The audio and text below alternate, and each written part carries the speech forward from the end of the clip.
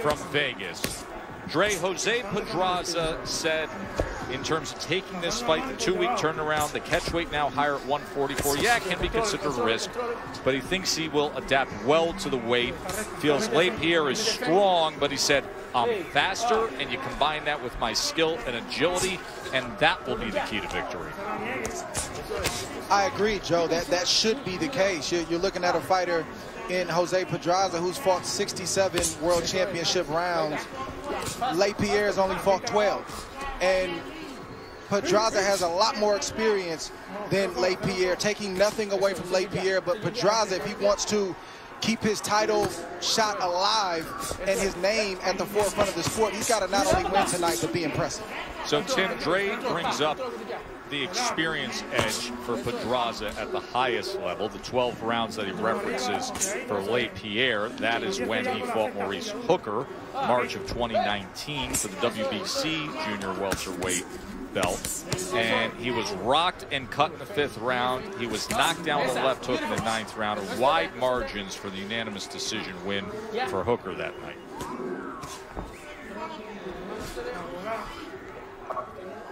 Yeah, but he gains experience from that. LesPierre, you know, and he's taking that experience that he gained in that fight into him right now.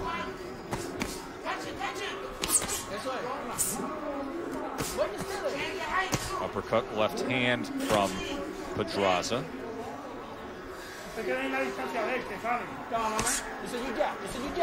I love the punch choices, the punch selection coming from Pedraza. He's coming from different angles. He's confusing LesPierre in there. And LesPierre is a hard guy to hit.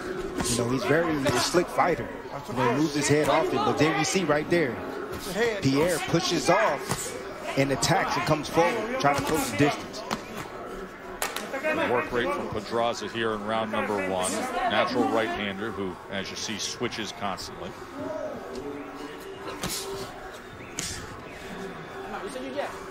Pedraza's doing the right thing. He's coming out, he's letting LesPierre know that I'm the boss, I'm the guy with more experience, and you're a good fighter, but I'm a better fighter. And that's the kind of presence you want to have if you're Jose Pedraza in this first round. See blood coming from the nose of LesPierre.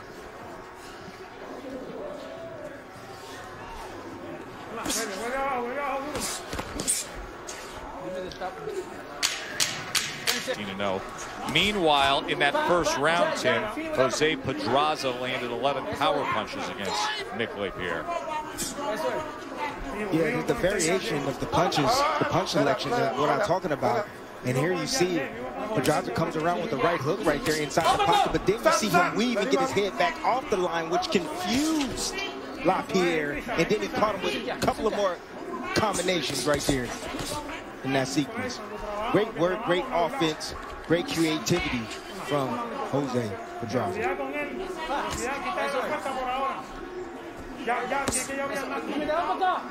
Talked about the extra weight that Pedraza has to deal with in LesPierre, and to me, Jose Pedraza looks like the bigger man right now. Physically. He's coming for that. Come on, man.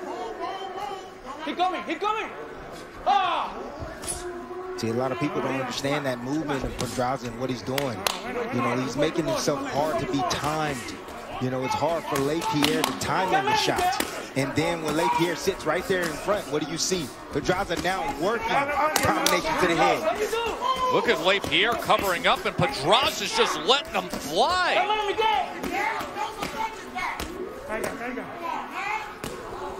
Hayles has to keep a close eye. I know he's blocking some of those, but some of those shots are getting through.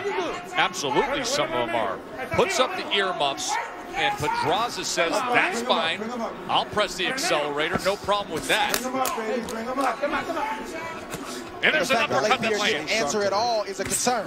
Pedraza lands a thudding uppercut.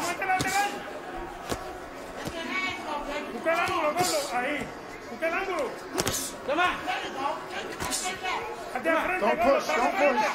Pedraza's doing exactly what he's supposed to do.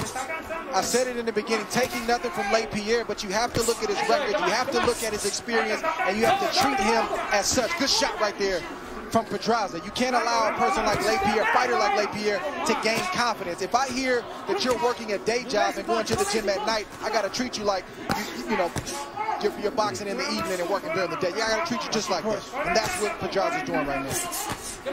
LesPierre now trying to make some way, push off and create some offense of his own here at the end of round number 2. Yeah, Pedraza might have punched himself a little bit out this round. He threw a lot of combinations. We'll update those CompuBox numbers when we come back. Active.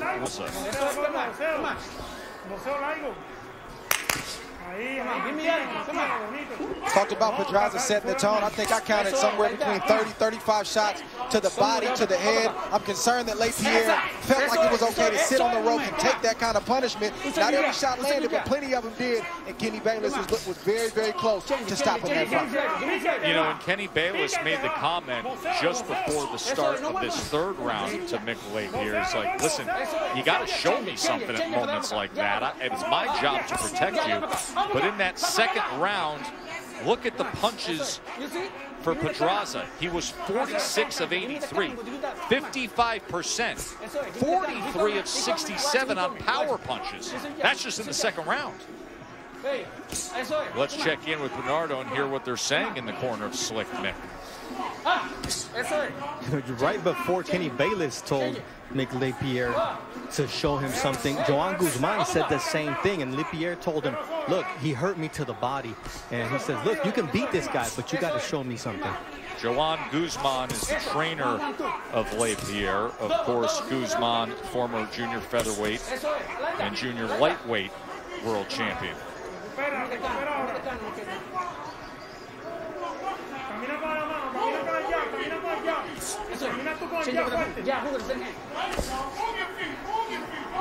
You know, when Pedraza landed those combinations, and you didn't see anything coming back from LesPierre, you know, referee could have stepped in there and stopped that action a long time ago. He could have stepped in there. It was probably about 35 seconds of no return fire from LesPierre.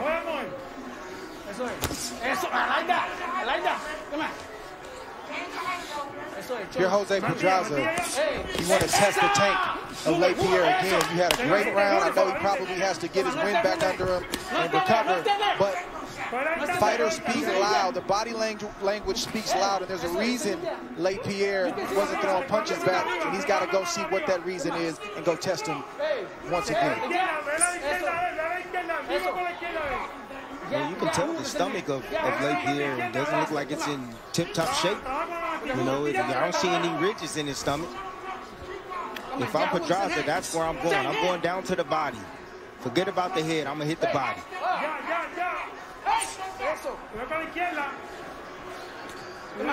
If you're LesPierre, you got hit with a good body shot in the previous round. You got to try to recover and get yourself back in this fight. It's still early. Left hand that scores. He got hurt with that shot. Combination that comes in. He got hurt with that. He did. End of 3, Pedraza. Pedraza keeps landing shots like that. Look at how he just made the jab miss of LesPierre and came right over the top with the straight left hand and buzzed him. You saw the stanky legs right there from LesPierre. You know, if he continues to land shots like this in this round, this fight is going to be over real soon. Trust me.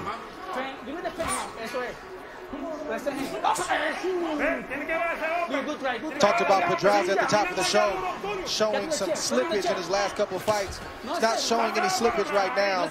He's showing vintage Jose Pedraza, the one that helped him win the 2 world titles in 2 different weight classes. His Achilles heel has been inconsistent. He's been inconsistent in the past. That's not the case tonight.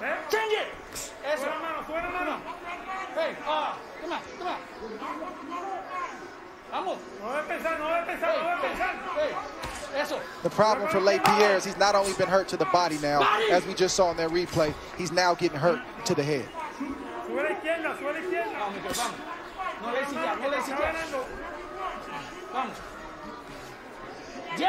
You said, Dre, you know, that Pedraza has that willingness. You know, you got to understand, people, that you gotta go to a pretty much a dark place when you're in that ring.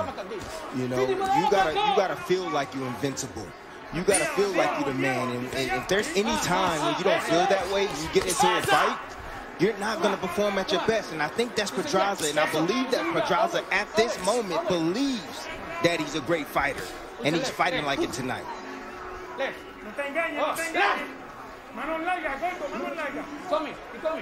I think his stepfather and trainer, Luis Espada, as well as Pedraza, they've been around the game in the amateurs a long time. They've been in the pro game a long time. They know that they don't have a lot of chances to stay in this place where they're right in line for a title shot. So they knew they had to come in here and perform tonight. And he's been off for a long time. Lots of cancellations, the coronavirus. He's making the most of this performance tonight. But to me, right at this moment, it seems like Pedraza's letting LesPierre up off the hook a little bit. You know, he's moving his head very well, but he's not making LesPierre pay with those shots. You make a fighter miss, you got to try to make him pay.